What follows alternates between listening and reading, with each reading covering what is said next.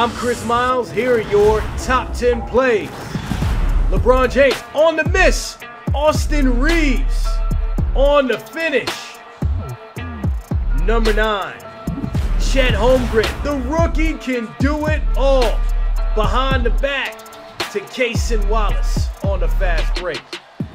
Year 21, aging like fine wine. LeBron James on the fast break. Let's double up with the king. I said aging like fine wine. LeBron James turning the clock back with the chase down block. Fred VanVleet, buzzer beater alert. End of the first half. The long three from just inside of half court. It's a cold world. Cole Anthony with the chase down block.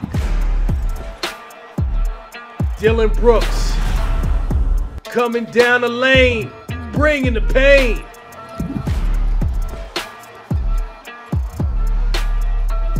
The Joker playing his cards right, and he's got the ace. The alley-oop, the one-handed finish to Michael Porter Jr. Not just jumpers. Victor Wembanyama getting a taste of his own medicine.